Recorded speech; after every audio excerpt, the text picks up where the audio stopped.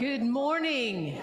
I want to welcome you to worship, those of you that are gathered here on Century Avenue, and welcome to those of you that are worshiping with us online and on YouTube.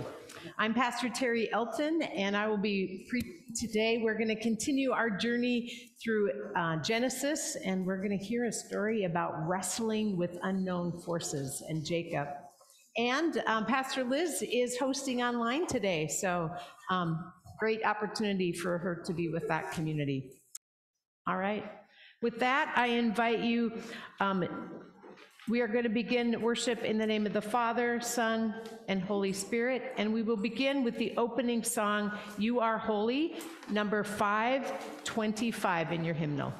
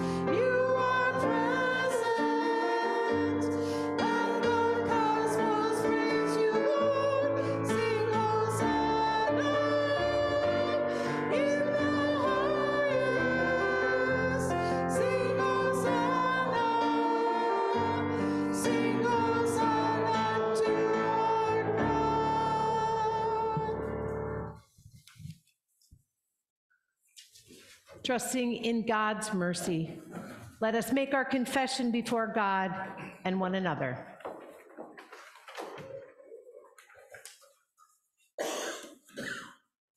Holy God, we come before you in humility, for you live as we ought.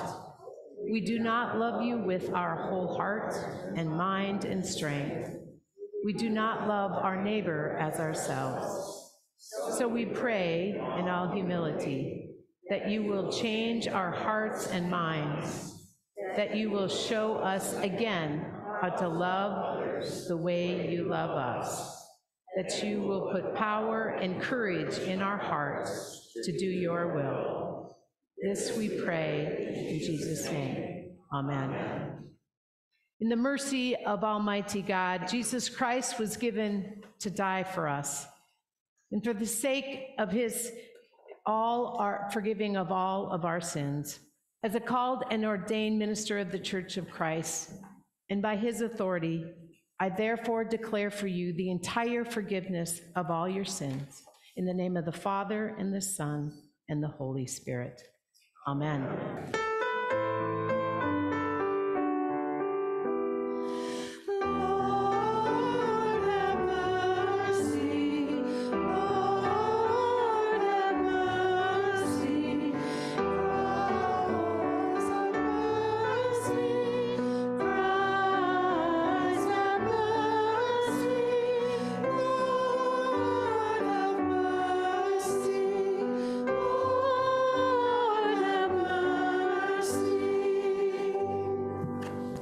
Let us pray. Holy God, your servant Jacob wrestled with your angel and prevailed. In honor of his persistence, you gave him a new name. Teach us to be persistent in the face of struggle and call us by name. Amen. Amen. May the peace of Christ be with you all. And also with you. Share a sign of God's peace with each other.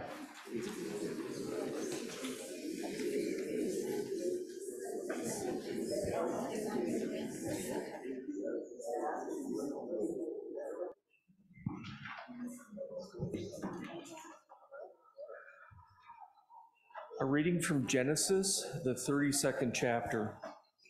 And then Jacob prayed, God of my father Abraham, God of my father Isaac, God who told me, go back to your parents' homeland and I'll treat you well. I don't deserve all the love and loyalty you've shown me. When I left here and crossed the Jordan, I only had the clothes on my back, and now look at me, 2 camps. Save me, please, from the violence of my brother, my angry brother. I'm afraid he'll come and attack us all, me, the mothers, and the children. He put a servant in charge of each herd. You yourself said, I will treat you well. I'll make your descendants like the sand of the sea, far too many to count. He slept the night there. Then he prepared a present for his brother Esau from his possessions. 200 female goats, 20 male goats, 200 ewes and 20 rams, 30 camels with their nursing young, 40 cows and 10 bulls, 20 female donkeys and 10 male donkeys. He put a servant in charge of each herd and said, go ahead of me and keep a healthy space between each herd. But during the night he got up and took his 2 wives, his 2 maidservants, and his 11 children and crossed the ford of the Jabbok. He got them safely across the brook along with all his possessions. But Jacob stayed behind by himself, and a man wrestled with him until daybreak. When the man saw that he couldn't get the best of Jacob as they wrestled, he deliberately threw Jacob's hip out of joint. The man said, let me go, it's daybreak. Jacob said, I'm not letting you go until you bless me. The man said, what's your name? He answered, Jacob. The man said, but no longer. Your name is no longer Jacob. From now on, it's Israel, God wrestler. You've wrestled with God and you've come through. Jacob asked, and what's your name? The man said, why do you want to know my name? And then, right then and there, he blessed him. Jacob named the place Peniel, God's face, because he said, I saw God face to face and lived to tell the story. The word of God. Thanks be to God. All right, I'd like to invite the children up.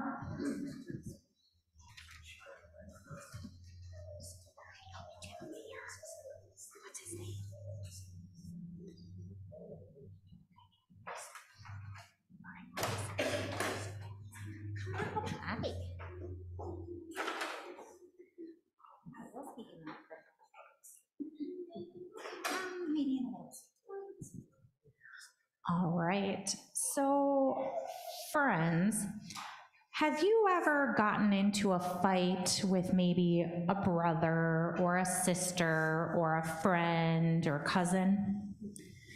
Yeah. Have any of those been physical fights?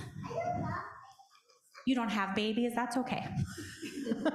That's okay. Hopefully you haven't gotten in any fights with anybody.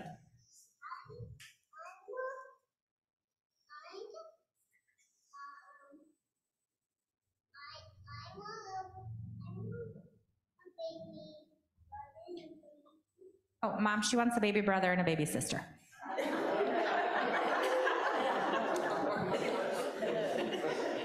All right, so have you ever had those fights with people? How do you feel afterwards?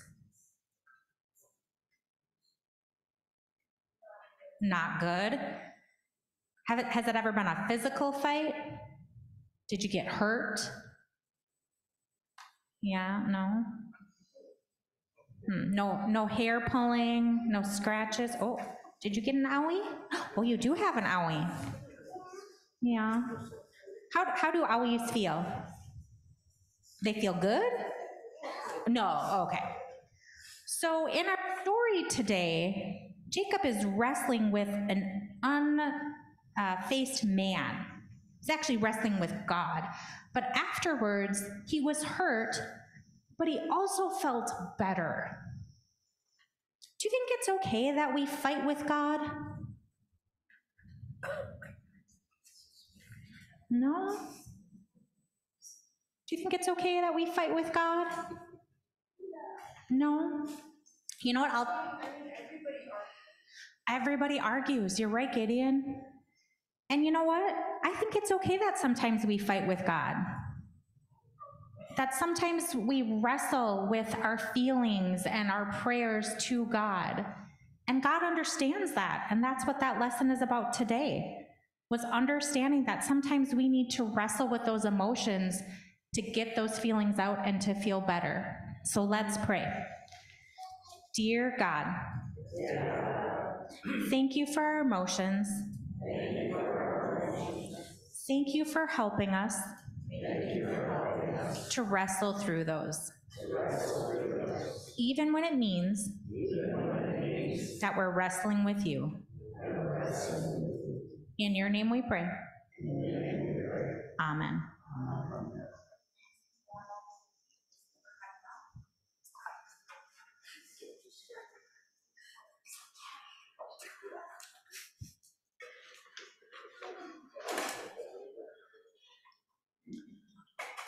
Many years ago, I had the opportunity to travel to Tanzania with a group from Prince of Peace in Burnsville to visit our sister congregation there.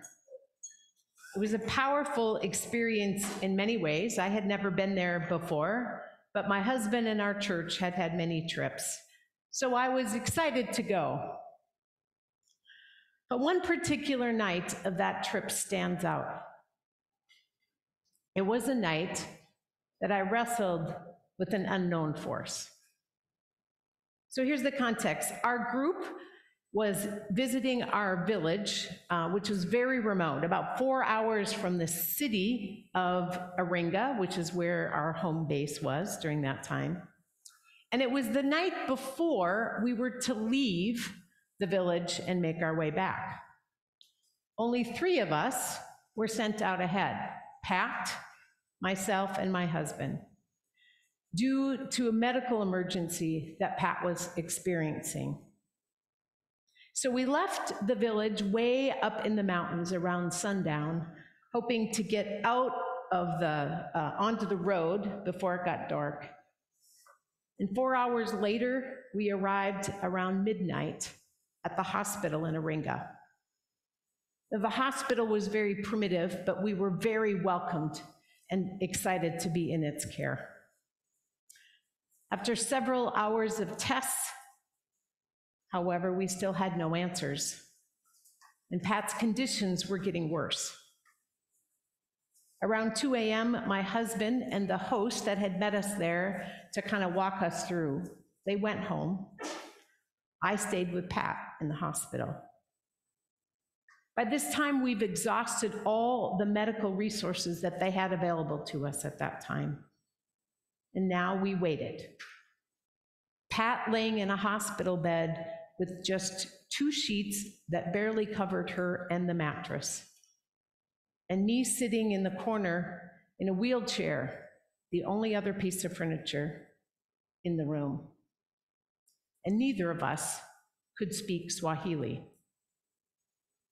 Pat tried to sleep through their bouts of pain that in the next coming hours. I did whatever I could to make her comfortable and to keep a very non-anxious presence. And I prayed. I prayed in between her sleeps, and I would go over and check on her when she would wake. And during those times when I was praying, I brought a lot of questions to God, hard questions. You see, Pat was a widow. It hadn't been that long, that summer, when she and her husband were coming back from their cabin up north in Minnesota, and he had a heart attack and died. She and her 2 adult married children had weathered that season. And I sat there wondering how I would be able to call those children and tell them that their mother had died in a hospital room halfway across the world. I couldn't imagine that. I also wondered that why, God, this is the nurse we brought on the trip for moments like this. Why is she the one in the hospital bed? And Lord, why am I the one sitting here caring for her? At some point in the night, the fear inside of me seemed to fill the room. I can't explain exactly what happened, but it was a dark and eerie force.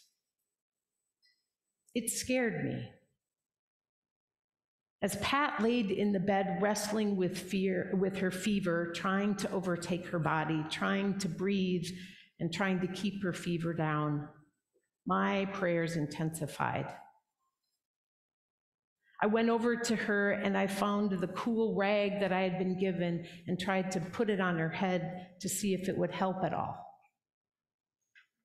Time seemed to stand still. Finally, at some point, she rested again. And the room became a bit more peaceful, and I returned to my chair in the corner, waiting for night to end. That was one of the scariest nights of my life. But I will also say it's not the only night of my life I've stayed up wrestling with unknown forces or questioning God. I've spent nights, even some recently, replaying personal conflicts, wondering how could I redo my actions or make amends for whatever happened. I've spent way too many nights worrying about my future and having it hold me hostage to what I thought was an opportunity in front of me. I've worried about what it means to trust God with my life. And the list goes on. So today I ask you, what keeps you up at night? What big questions do you wrestle with these days? What aspects of your past haunt you? What worries create barriers for you? What deep questions about worth and meaning wake you up? People of Lutheran Church of Peace, all of us live with a mixture of conflict and blessing, of trying to make peace with our past and of hoping in a new future, of asking longing questions of why and of looking for guidance. Jacob's story is just one of a person who has spent the night wrestling with an unknown force. And perhaps it's a story that we can relate to today. Now, if you drop into this text, it's in the middle of a really big family drama. I'm not going to give it to you all, but let me give you some highlights. First of all, Jacob has a brother, Esau. They are the sons of Isaac, who are Abraham and Sarah's son, who we talked about last week. And Esau's the oldest. And being the oldest, he's the one to automatically get the family inheritance and his father's blessing. Yet with the whole crazy turn of events, Jacob convinces Esau, perhaps in a weak moment, that he should get the blessing from his father. So they go through that plot, it happens, and then guess what? Esau gets angry, and he says, I'm gonna try and kill you. Good family rivalry. So Jacob flees. 20 years later, we get this text. 20 years after he has fled, he's invited to come home to see Esau for the first time since his departure. And he sends gifts ahead. 200 female goats, 20 male goats, 200 ewes, 20 rams, a whole list of things. I'm not sure what I'd do with all those things, by the way, but a big gift, maybe a peace offering, if you will. And then he learns that he's going to be greeted not only by Esau, but 400 people. Here's where we find Jacob. Lots of questions. Will I be welcomed? Or will the fight escalate? Who am I? Am I part of this family? Or am I being rejected? Does God find favor in me, or am I being punished? I have to wonder if he thought, is there any good that could come out of this conflict, or is it just too late? In the story for today, Jacob wrestles not only with this unknown force, but with his own identity, with his own relationships and his family relationships, and specifically, and with God. And in the midst of this wrestling, the weirdest thing that he chooses, he asks for a blessing. The one who has already received the blessing from his father is now asking this unknown force for a blessing. And the blessing he gets is not material, but it's a new name, Israel. Now, there's many ways to take that name, interpretations. One of them is grabbing your heel, which basically means struggle, one that has a life of struggle and conflict. Another interpretation is Israel means to protect, or one that has seen God and prevailed. Both of those interpretations actually are true about Jacob's past, his present, and, we will soon learn, his future life. Fast forward, and Jacob has 12 sons who all become the 12 tribes of Israel. You may have heard of Joseph in the Technicolor Dreamcoat. That's the family. And yes, their life is full of struggle and conflict. It doesn't get better from here, folks. And yet God continued to show up and prevail. You see, people who follow God are not promised an easy life, a get-out-of-jail-free card. But they are promised that God will join them in their journey, and they will prevail.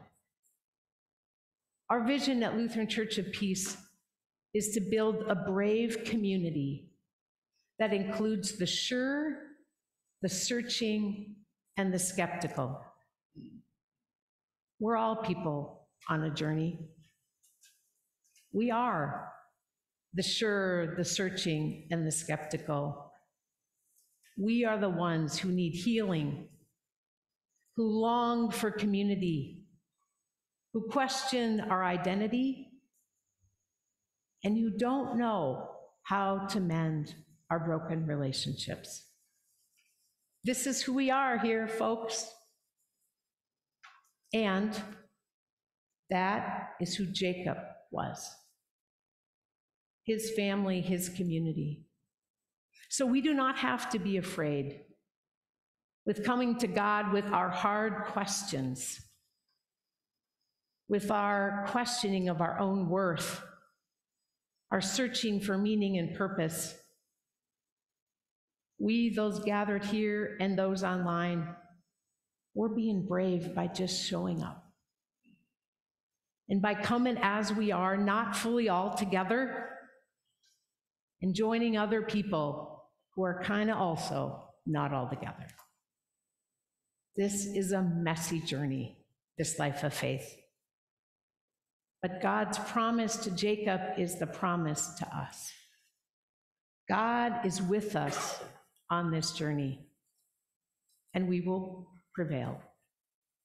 God will relieve our fears, heal our wounds, and restore our hope. So I wonder if you might not be brave, not only in this space, but as you leave somewhere this week. Might you, in your own time of prayer, bring your questions to God? Might you open yourself to name fears that are living in you out loud?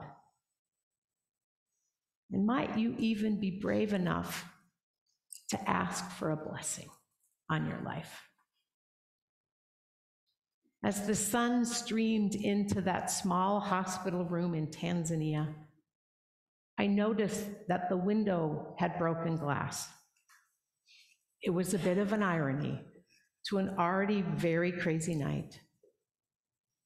But there we were, two broken people in a country far away from home.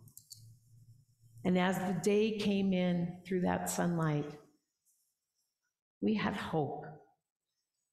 The struggle was still very real. And Pat had made it through the night. And we were ready to live another day. We were interrupted soon after that with the news that a medical airplane was on its way. And it would come to Iringa in a few hours, and it would take her and my husband to the capital city of Tanzania, Dar es Salaam. I would return back and meet up with our group and return home with them in a few days. Eric and Pat would stay another week in the hospital. And then when Pat returned to Minnesota, she spent another few days in the hospital. But each step of the way, God was with her, and she prevailed. This was just one of Pat's struggles in her life. But as Pat and I have talked about that day in the months and years since, she's been transformed by God accompanying her in those times. And when I see Pat on every occasion, I see the face of God. And for that, I'm forever grateful. Amen. Amen.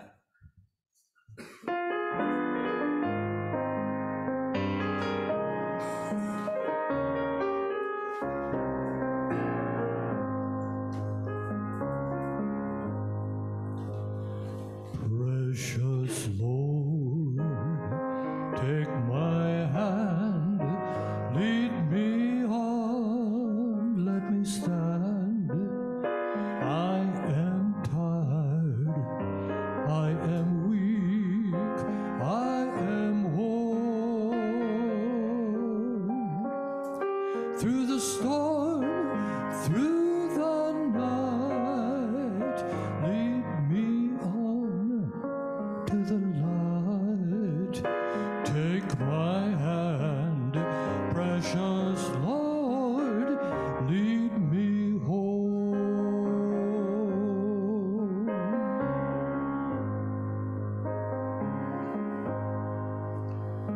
When my way grows drear, precious Lord, linger near. When my life is almost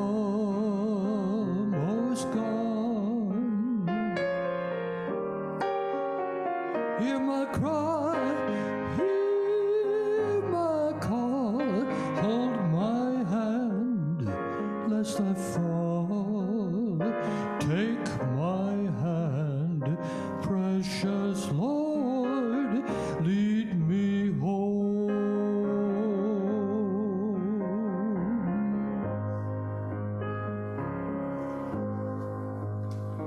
When the darkness appears and the night draws near, and the day is past and gone.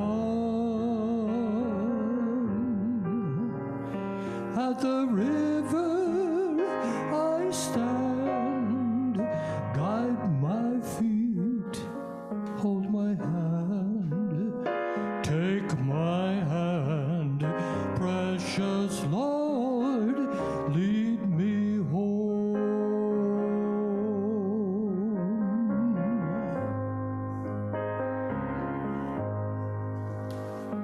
At the river I stand, guide my feet, hold my hand, take my hand, precious Lord, lead me home.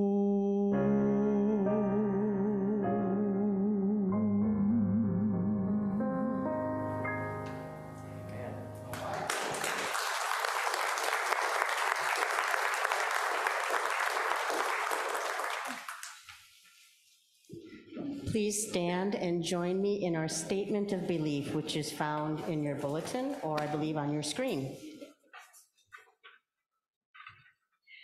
We are not alone. We live in God's world. We believe in God, who has created and is created, who has come in Jesus, the Word made flesh, to reconcile and make new, who works in us and others by the Spirit. We trust in God. We are called to be the church, to celebrate God's presence, to live with respect in creation, to love and serve others, to seek justice and resist evil, to proclaim Jesus, crucified and risen, our judge and our hope. In life, in death, in life beyond death, God is with us. We are not alone. Thanks be to God. Let us pray for the church and for all of the nations. God, thank you for challenging us to be a brave community where the sure, searching, and skeptical can come together. Jacob's story and life of struggle reminds us that it's okay to ask hard questions and come to you with our own struggles. We ask you to meet us in our fears, comfort us in our anxiety, and bless us when we doubt our worth. Lord, in your mercy, God, thank you for the beauty of this season, a season filled with crisp mornings and red apples, with leaves changing colors and fewer hours of daylight, with football games and school schedules. We are grateful for the rain that nourishes the land and for friendships that nourish our lives. Help us soak in each day as a gift from you. Lord, in your mercy. God, you know what we need more than we ourselves do. Give rest to those who are tired, direction to those who are lost, friendship to those who are lonely, and freedom to those who feel trapped. Heal us so we may experience the fullness of life. Today, we especially pray for the Myers family as they recover from COVID. Grant them health and hold them in your peace. We pray in thanksgiving for Harper at her birthday. Grant her a happy, healthy, growth-filled year. We pray for Amy at the death of her friend Brady. Hold Amy and all Brady's family and friends in your compassionate arms. We pray for Rob, who is going blind. Help him to never lose sight of your presence, even and especially in the darkness. We pray for Kari, who has been diagnosed with ovarian cancer. In the fear, the pain, the uncertainty of cancer, grant Kari your healing in body, mind, and spirit. We pray for Lori Engesser. Stitch her broken arm together with your healing power and bring her to a speedy, painless, and complete recovery. We pray in thanksgiving for Tom, who is free of his walker. We are grateful for your boundless love and pray for Tom's continual health. We are thankful for all who share the gift of music here at LCP. Please nudge more altos and baritones to join into this fun and fulfilling ministry. And finally, we pray in thanksgiving for this community, for all the connections we make both here and outside these walls. Continue to bless this brave community where we can find both solace and joy in your presence, where we can clearly see your face. Be present with us, your beloved children, and open us to your healing love. Lord, in your mercy. God, you provide for all that we need. As we come now to your table and share in the meal that you gave to us, let us taste the goodness of your love and mercy in the bread and wine. Remove the sins of our lives, the obstacles that keep us from loving others as you love us, and unite us in the body of Christ that you envision us to be. In your Son, Jesus Christ's name, we pray. Amen.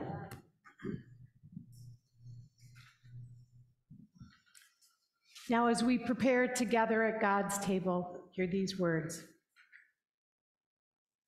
In the night in which he was betrayed, our Lord Jesus took bread. He gave thanks and he broke it and he gave it to all his disciples, saying, "Take and eat. This is the body, my body given for you. Do this in the remembrance of me." And after supper, he took the cup, and after giving thanks, he gave it to all to drink, saying, "Drink of this, all of you. This is the new covenant of my body given for you for the remembrance, the forgiveness of all your sins. Do this in remembrance of me." Now I invite you to join in the prayer that our Lord Jesus taught us. Our Father, who art in heaven, hallowed be thy name. Thy kingdom come, thy will be done, on earth as it is in heaven. Give us this day our daily bread, and forgive us our trespasses, as we forgive those who trespass against us. And lead us not into temptation, but deliver us from evil. For thine is the kingdom, and the power, and the glory, forever and ever. Amen. You may be seated. Now we invite those of you that will be communing online, the body of Christ given for you, the blood of Christ shed for you. Those of you that will be communing in here, we will begin on the edges. We will go from the front to the back, and then we will move to the center from the back to the front. There is both a regular and gluten-free on this station, just regular on this. Please put your empty cups in the baskets and come, for all is ready.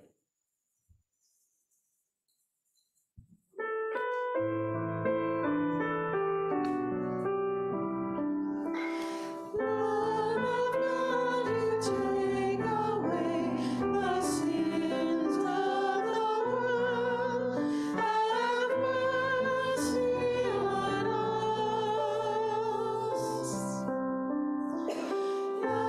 of God, you take away